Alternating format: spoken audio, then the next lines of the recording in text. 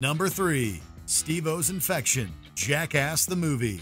Steve-O performed a stunt called Pooh River Pole Vault, which saw him pole vaulting into a disgusting body of water populated with chemicals, a dead cat, and various puddles of waste. The days are short and the nights are long.